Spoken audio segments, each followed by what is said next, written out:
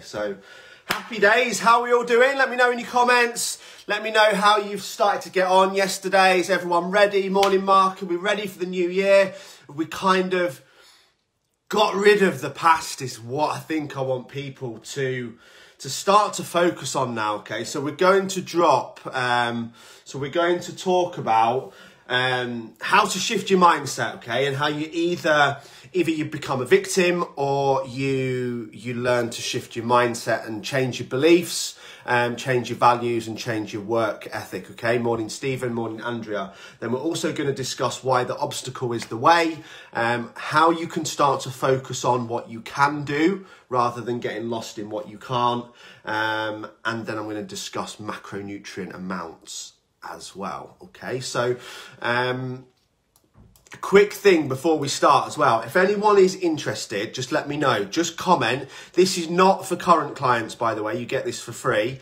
I've created a new Mindset Warrior program, which is 30 daily videos, one every day for 30 days to get your mindset on track. And then morning Lisa, morning Andrea, and then there's a weekly live coaching every single week. So you get 1 hour's coaching every week.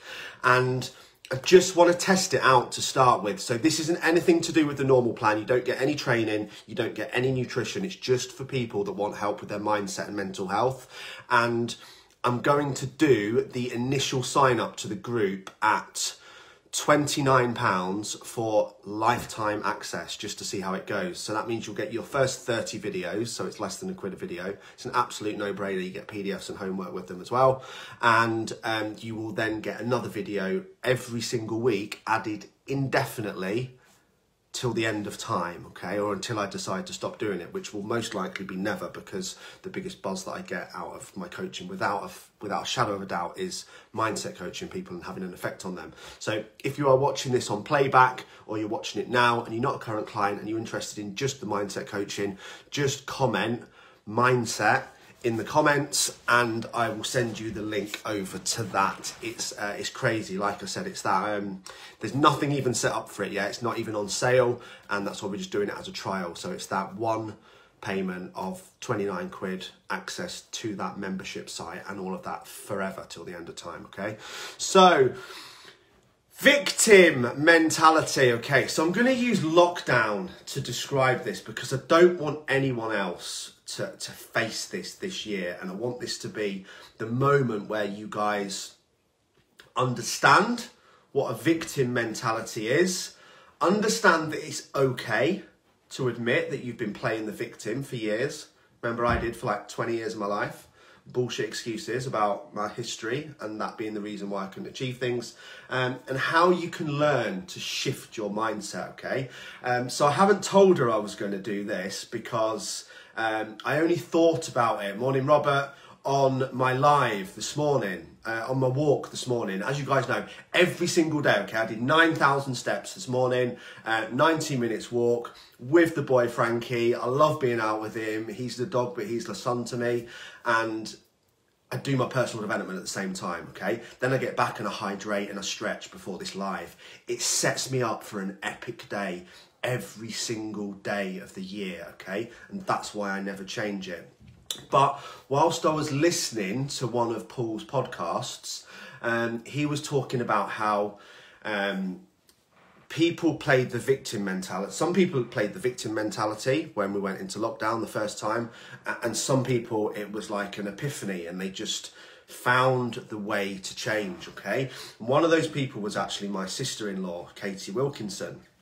Now, Katie's got a sandwich shop, some of you will know her, in Snapton, called Snapton in Bayton, that obviously closed when we went into lockdown, okay? Now, this is the point when, again, many personal trainers couldn't personal train. So many people couldn't do their jobs, especially self-employed people, and they were lost, okay? Completely lost, didn't take any action, went straight into the Kubler-Ross cycle of grief. So they went through the denial, then they went through the anger, then they went through the bargaining, the shoulda, coulda, woulda phase, and then they went through the depression phase, and then they eventually found meaning. Well, for some people, finding the meaning was a long way down the line. We're talking 3, 4, 5 months. So, you know, Sorry, I just lost my slides. So it was far too long and it was really impossible for them to come back to it. Now, what Katie did was completely admirable. So she started an online business that she could run from home, and literally from day one into lockdown, straight into this online business that she's continued to run. By the way, there are thousands of online businesses that every single person watching this can do with zero investment working from home. All you need to be willing to do is the work, okay? And that's what she's done. She's been willing to do the work. She didn't roll over and go, oh, my shop's shut, I'm gonna sit around drinking wine all day and cry about how bad lockdown is, okay? She went straight into something else.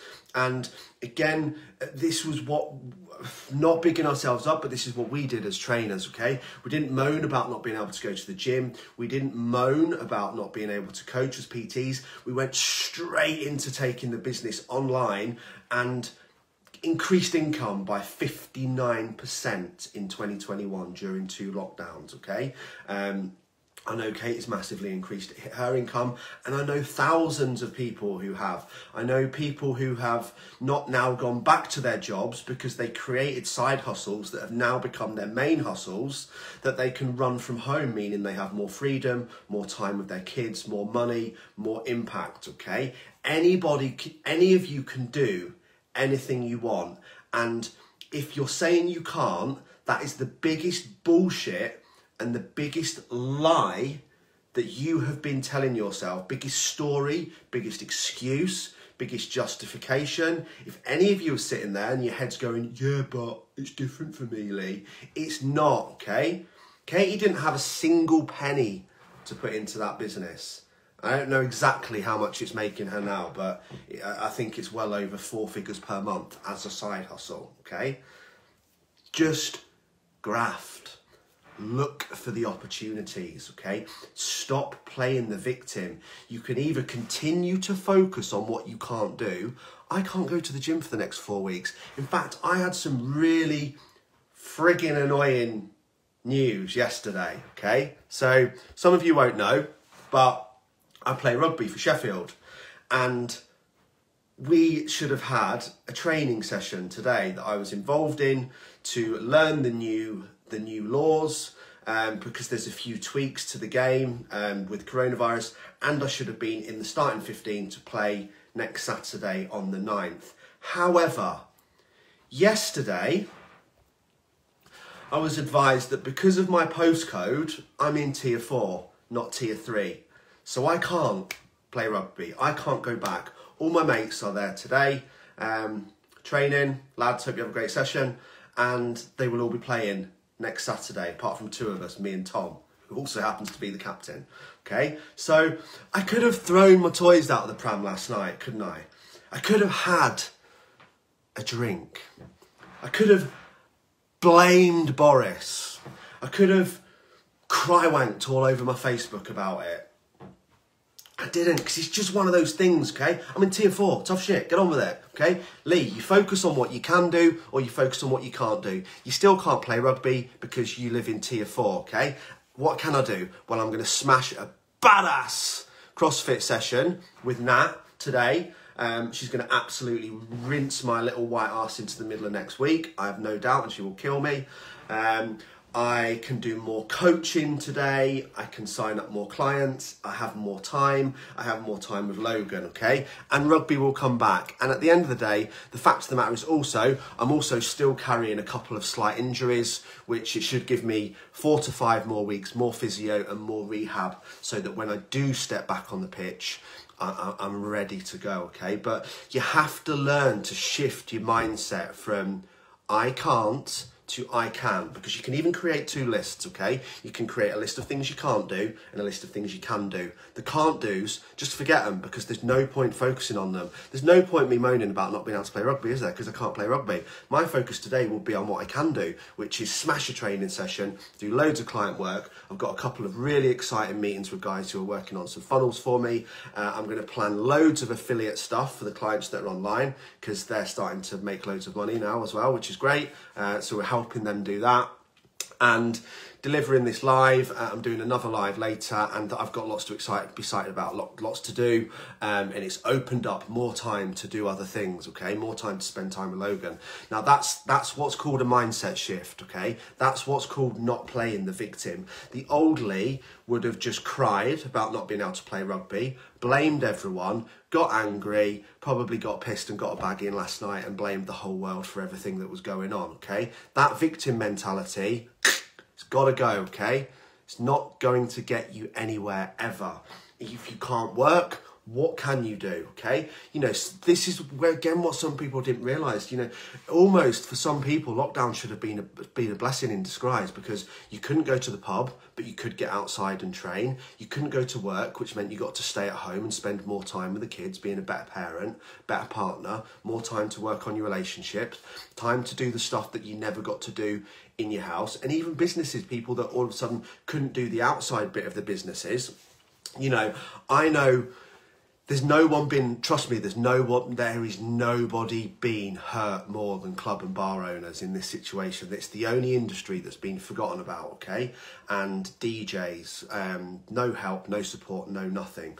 But again, I know club owners who have just literally done 6 months worth of work on their clubs that they never ever would have done whilst the club was open, because it wasn't possible. So again, they flipped the perception, they flipped the mindset, they stopped playing the victim, and rather than focusing on what they can't do, they're focusing on what they can do. So that's all I want you to learn to focus on in 2020, okay? Drop me a comment if this makes sense. Drop me a comment if you're ready to start just changing your language and focusing on what can I do rather than what can't I do. Because focusing on anything that you can't do is just 100% wasted energy that you could be spending on other action towards your dreams, okay? Other areas of your life you could be focusing on. Is this making sense? Is this good? Enjoying it so far? Again, if anyone does want the mindset videos, thanks Michelle, seen yours. Just drop me a comment in. Like I say, this is probably a course that's going to be in the region of £99, I would imagine, for probably 90 days. I would guess that's what the course is going to be on sale of. So at the moment, that one-off fee, 29 quid, lifetime access to it forever, okay? Private mindset coaching video seminars every single week, plus the 30 videos you already get. So I hope that's helped, okay? And I'm going to do one early today as well, but I'm also going to do this every week, okay? So I'm going to recommend one book that's changed my life. Now, the book that I want to recommend today is called The Obstacle Is the Way, and it's by Ryan Holiday, okay? Absolutely game changer, okay? As I said, Audible is what I use. I don't read books. I have got quite a few books there, because some of them, look at all Logan's pictures as well that he's doing at the moment. Whee! Peppa the Pig next to Space Ibiza. Who'd have ever thought you'd see that in my studio? So his book, The Obstacle Is the Way, is how everyone can find inspiration and use the obstacles to their strength, okay? And again, that's just exactly, you know, COVID has become a positive for Katie, because she's learned a new skill, she's changed her mindset, she started doing personal development, she's had more time with her kids, and everything has become positive. But you just have to be open to that mindset shift that allows you to move forward in face of obstacles, okay, rather than just going, oh, this has happened, poor old me, pour me another, you know, exactly what I used to do. So yeah, I hope that helps. Now we are going to discuss macronutrients, because I want these to be about food and nutrition as well. On that Chupa course, you don't get any food or nutrition, it is just mindset, okay? So yesterday, Friday, Saturday, Thursday, we discussed calculating a calorie starting point and how to do it, didn't we? All these videos are saved, so if you do want to go back and learn how to calculate a calorie starting point, go back to Thursday's video on this page and it will tell you exactly how to do it. You do not need to pay a coach, nutritionist, PT to tell you how to calculate a calorie starting point, okay? There's a fucking calculator online that does it. Now, Once you've worked that out, we then need to figure out how to, all these videos are saved, okay? You can go back. You then need to figure out how to, within reason, work out your macronutrient amounts. So what are our macronutrients? Okay, so there's actually 4. There's protein, carbs, fats, and alcohol. Alcohol is never ever mentioned, and not many people know that it's a macronutrient. And the reason why is because you cannot metabolize it for energy under any circumstances. So I laughed, Simon Baddock, if you watch him, when you put this up the other day. Simon posted a picture of the old Rattler, which he was having on New Year's Eve, and saying that he was going to burn it off tomorrow. Contrary to popular belief, guys, you cannot do that. You cannot burn alcohol off. That is why it can be so detrimental to your goals, drinking alcohol can. That and the fact that you're constantly hungover and you've got no energy levels and you're ratty and you waste loads of time and it's a waste of money and you make bad decisions when you're drinking as well. So you also can't burn it off. You just have to wait for your liver and your kidneys to break it down and get rid of it. Now, within macronutrient amounts, so Laura, what makes you decide how much of a calorie deficit to create once you've worked out your BMR? Okay, that's absolutely crazy, because that's like the first thing of my slide. That's actually like I prepped you as a client to ask that question, which I didn't, okay? So, calorie deficit equals lose body fat. Calorie surplus equals gain muscle. Can we do both at the same time? Yeah, technically in certain circumstances, but that's a lot more difficult for me to go into, okay? So, first of all, food makes up our energy intake from those 3 main sources, okay? So we've got protein, which is essential. Listen up, many people don't know this. Fats that are essential. Carbohydrates that are non-essential, okay? Now, that's not to say they don't have a whole host of super, very important processes within the body. They do, but they are not essential. So if anyone is struggling to eat, I would always recommend making your diet up of protein and fats first, and then we make the balance up in carbs, okay? Once we've decided whether we're in a calorie deficit to lose fat or a calorie surplus to gain muscle.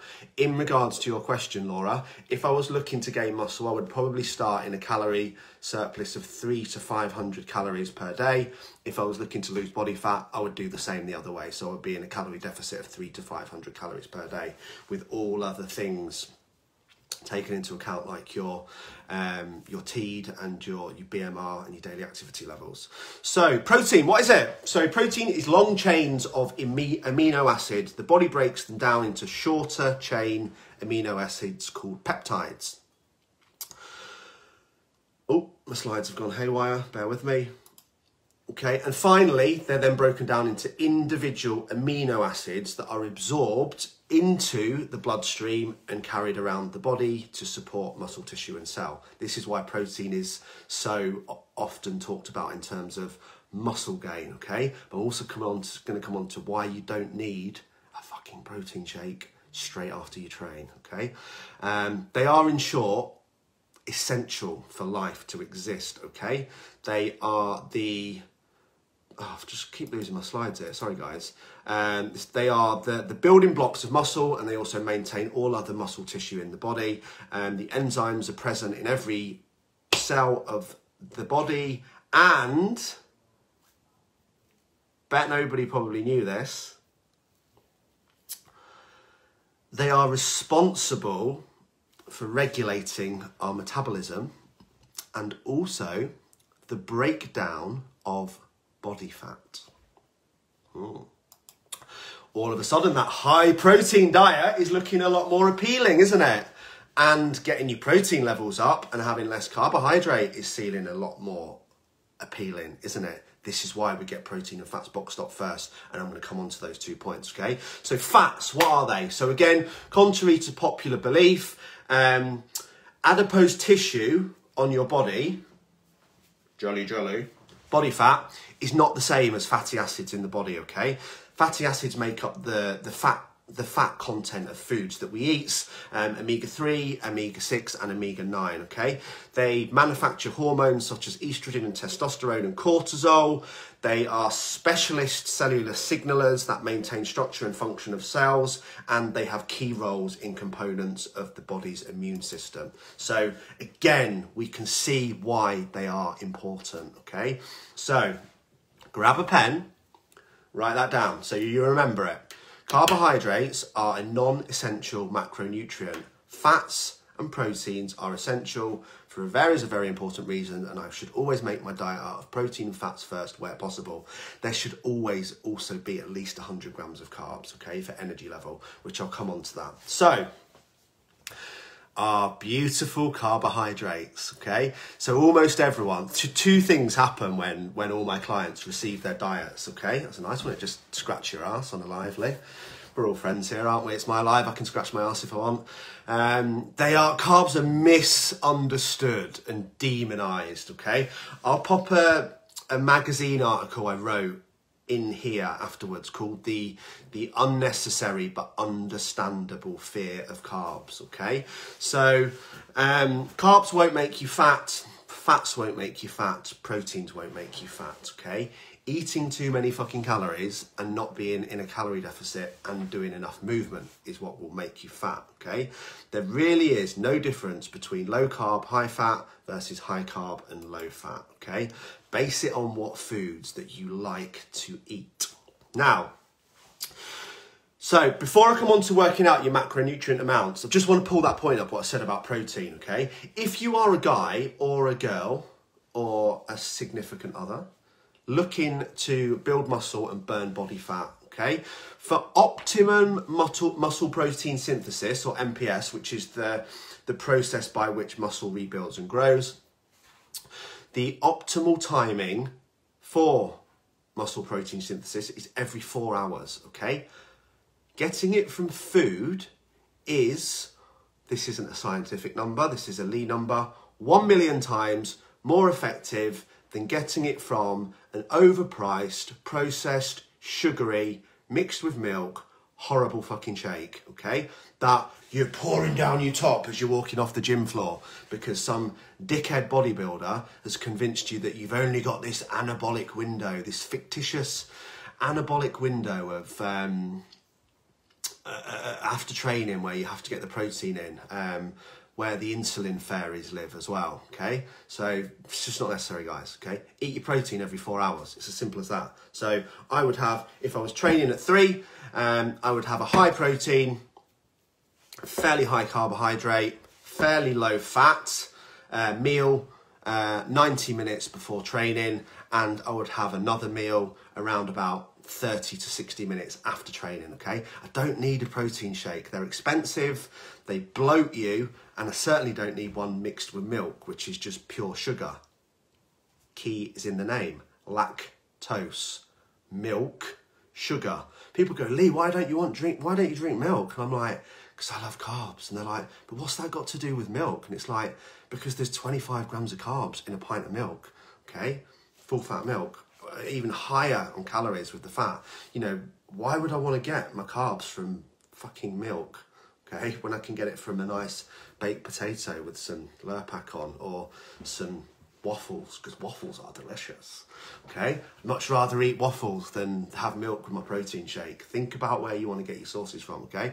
So you don't need those protein shakes. By all means, have protein powder in your diet if you're struggling to eat enough food, but hand on heart, every single one of you will progress more through having no shakes and no supplements, no protein bars and no protein shakes, and getting it from food, okay? Because also then you will feel fuller for longer, you're fueling your body with better quality nutrients, and you're not going to get hungry. Because let's face it, you don't, you know, if you eat, you know, a full Sunday dinner, which is allowed in any diet, that's going to keep you satisfied and full. You could get the same amount of calories basically in a pint of milk, 2 scoops of protein and some maltodextrin.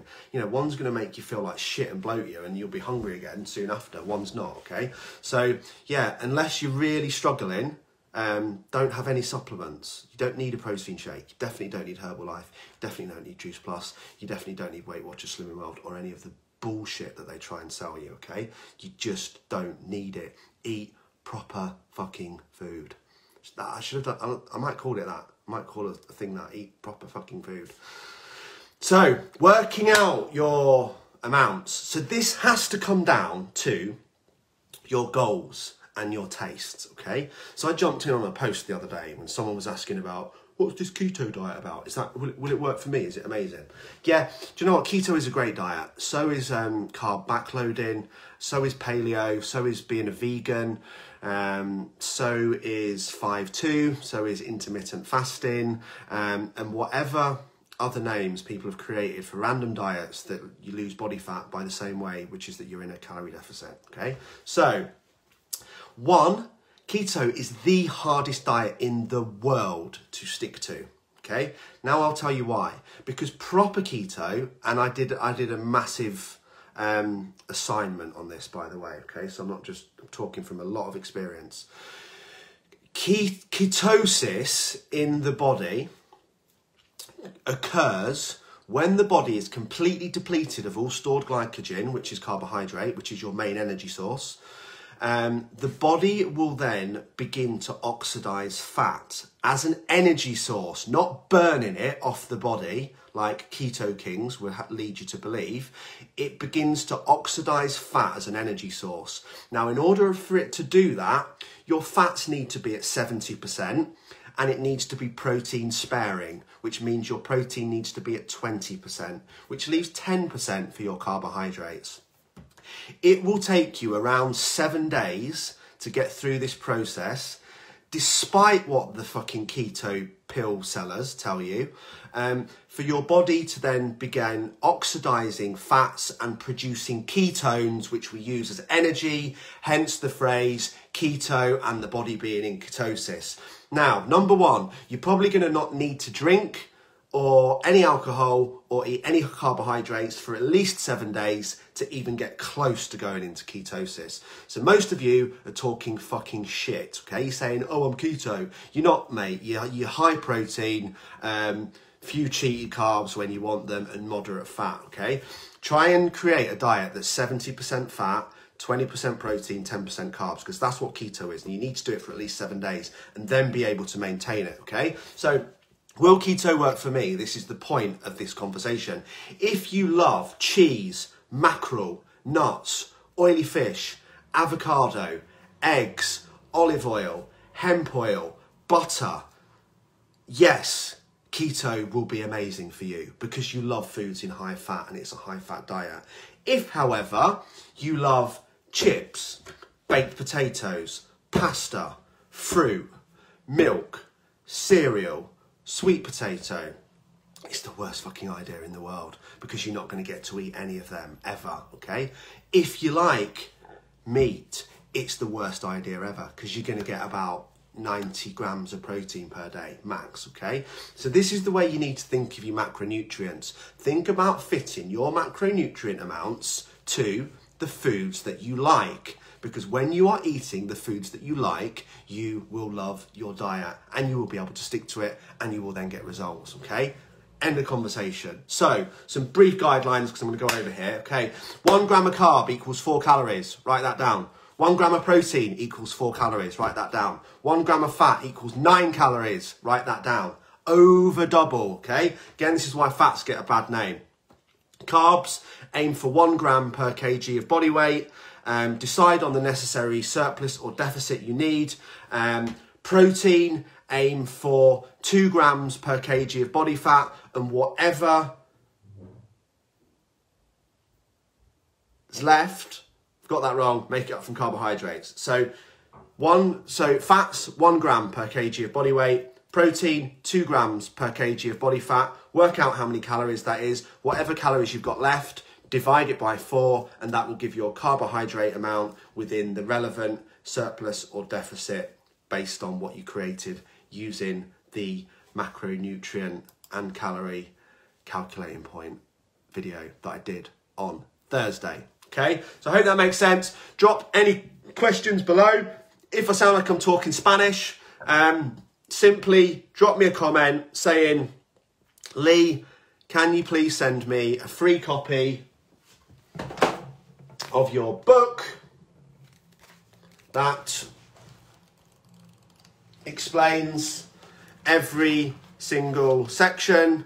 Got sections on micronutrients, macronutrients, calculating a calorie starting point. Please don't ask me for a hard copy, that's the only one I've got. It's online now, and it will go through every single aspect of that. It goes through every single aspect of writing your own nutrition plan and writing your own training plan, okay? So energy balance cannot be debated or argued. Not now, not ever, okay? Start being honest, start tracking your food, work out your calorie starting point, work out your macronutrient points, pick foods that you like for your diet. Don't listen to people trying to sell you shit you don't need, and you will rule 2021 victorious and get the body and the life you've already dreamt of whilst eating foods you love. Adios, amigos!